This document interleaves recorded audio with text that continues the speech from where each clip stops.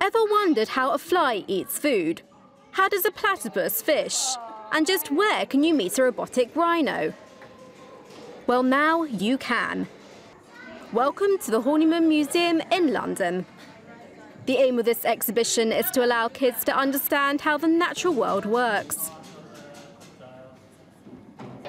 So the platypus has got these large flashing red lights on its bill, and the reason for that is in real life, the platypus bill is covered in electroreceptors, which when it dives down to the riverbed picks up the electrical pulses given off by anything that's alive.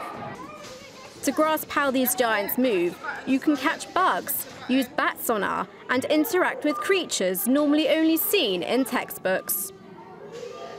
There are great things about all animals, even the humble housefly. It can stick its feet to walls like Velcro, and it sucks up its food like a vacuum cleaner. The exhibition demonstrates just how extraordinary the animals that share our world really are. Engine ignition. Lift off.